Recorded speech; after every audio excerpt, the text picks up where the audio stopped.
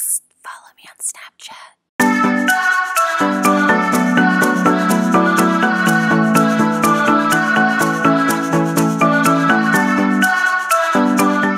Hey guys, welcome to my channel. This is the very first fall look hitting my channel, and I thought I'd bring back the winged liner. I haven't done that in a really long time. I don't know why. I guess I've been scared to like do it on camera because it's like sometimes a little bit of a This tutorial is going to be featuring a very special brand new palette from Tarte. It is the Color Vibes Amazonian Clay eyeshadow palette.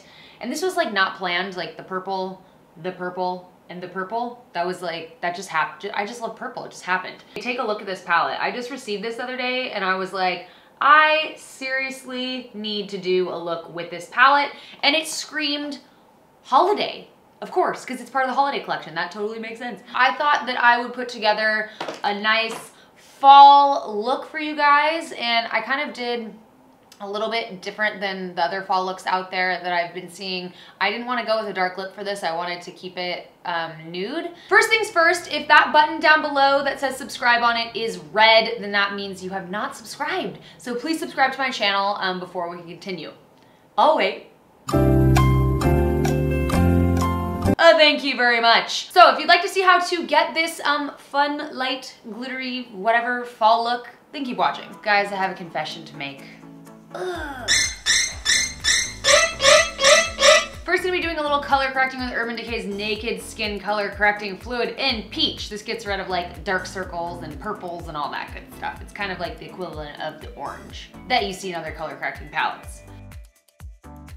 We'll make the fucked up nail do all the work. I'm gonna use the Tarte Shape Tape concealer in Light to go over the eye area. We're gonna use Exhibit right here to set the concealer that we just put on the eyes. Gonna be using on the Monet right here for the first shade. Taking Urban Decay's All Nighter Makeup Setting Spray. I'm gonna take some of that same color, same shade on my brush and, try and spray it on the brush, not on my phone and in my beer. Just to like really get the most out of this color and amp it up a little bit in the places that we want to. Taking the same shade that we set the entire eye area with, I'm going to start blending this out a little bit. My hands smell weird. I was like, those smell weird, you should wash those earlier, and I totally forgot. Now taking even bigger fluffy brush, I'm just gonna really make sure that there are no harsh edges or weird spots that I always notice when I'm editing, and just make sure that shit is blended the F out. Every time I'm editing and it's like uneven, I'm like, God damn it, Kristen, get it together. Gonna be taking this one right here. This is medium, and gonna be placing this all the way from the inner corner out to meet the color that we just applied there. Fluffy brush, blending out. This is a good time too if you prefer like a harsh line, that like cat eye type thing. You can like carve it out with one of these babies. I don't know what foundation color I am right now. It always changes. For primer, I'm gonna use my NYX HYDRA Touch Primer Base. We want something super like hydrating for like a glowy fall look. This brush smells like a cocktail.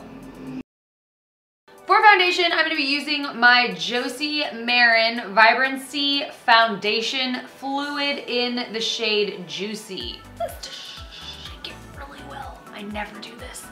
Let's see if it makes a difference. Just gonna take this brush and start pressing it into my skin. I feel like this like pimple is like so big I should like invite it to dinner or something. Taking the same color corrector that I used up top, I'm just going to correct below a little bit. I'm gonna switch over to my e.l.f. concealer in Fair. It's a little bit lighter than the one we used up here, and I'm gonna use that underneath the eye area. I thought it was lighter, but it's not. It's definitely not. Did they make this in Clown White?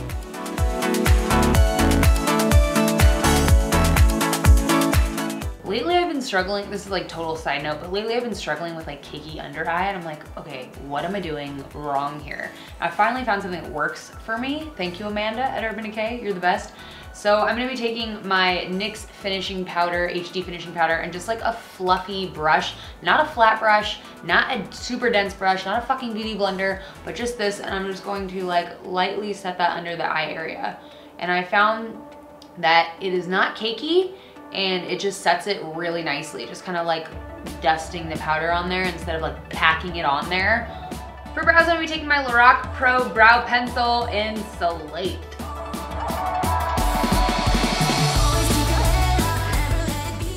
Just brushing these through to make sure I didn't miss any little areas.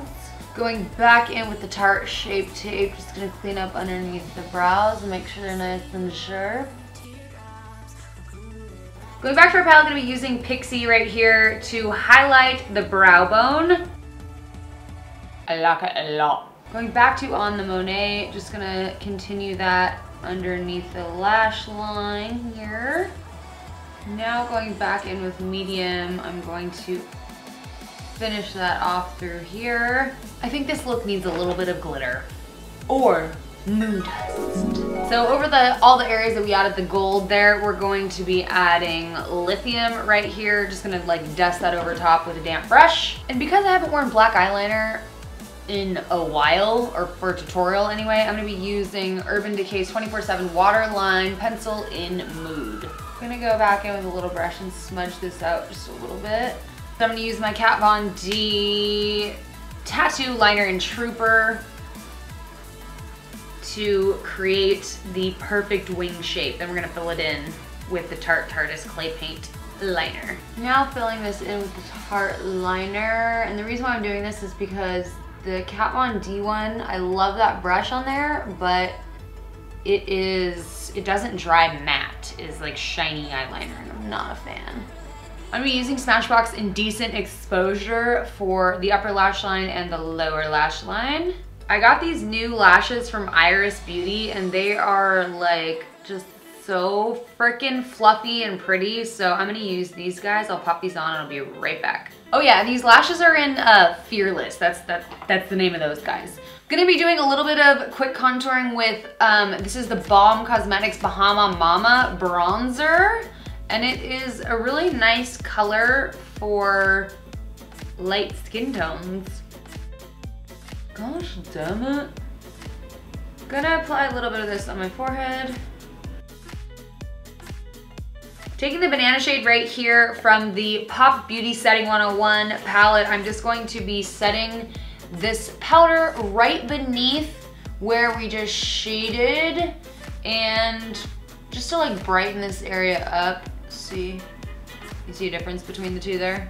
For blush, we're gonna be using the BALM Cosmetics Balm Beach Long Wearing Blush in Warm It Up. This is just like a nice kind of like neutral peachy pink shade here, and I think it'll go really well with the colors we got going on.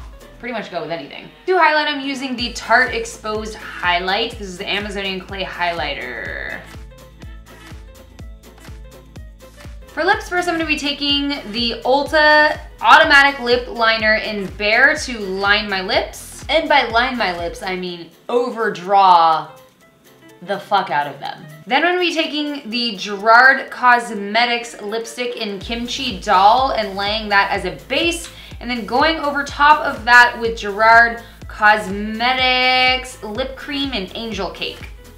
Last but not least, I need to set this look so I can go out and I can have my Corona and it'll stay on all night. So I'm gonna be using the UD All Night Setting Spray once again and just giving that like a few too many sprays. Here is the finished look, guys. I just put on this super snazzy Arctic Fox hair color Purple Rain wig, and we're ready to go. Let me know in the comments below what colors you are feeling for this fall and winter. I would love to create some tutorials around that. I feel like I need one with like a dark lip coming up soon, because that's like the fall thing, is like a dark lip. So that should be coming to you very soon, and we'll see you in the next video. Bye guys! I'm like blending in with the fucking background, I swear. Like, how can they see?